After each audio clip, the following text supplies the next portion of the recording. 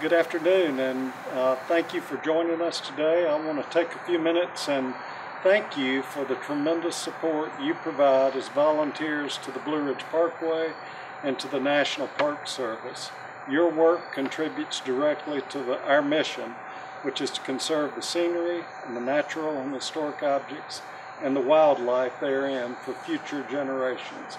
Thank you for all you do. When a volunteer in the park agrees to share his talents, skills, and interests with the National Park Service, he is paying us one of the highest compliments possible by offering a most valued possession, his time. As was noted by former Director of the National Park Service, George Hartzog, last year, the Blue Ridge Parkway benefited from the dedication of over 2,000 volunteers spreading across divisions and locations and coming to the parkway through many channels.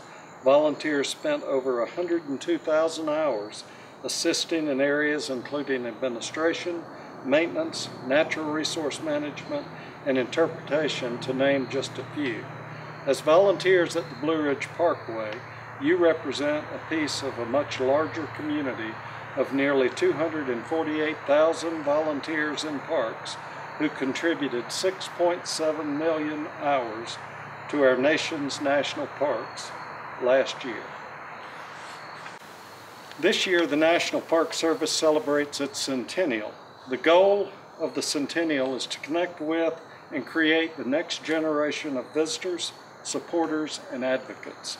As volunteers in parks, you already are our supporters and advocates, and we look forward to paving a next century of service with you.